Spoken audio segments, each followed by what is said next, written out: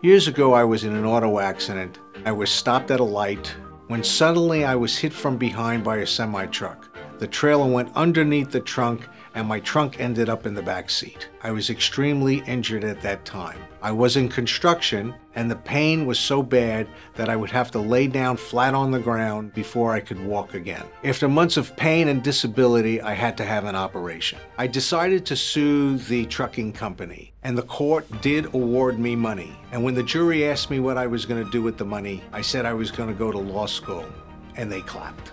I went to law school so that I could represent people that were injured like me. I know real pain, and that's why I want to help people that are injured to get justly compensated for their pain and suffering.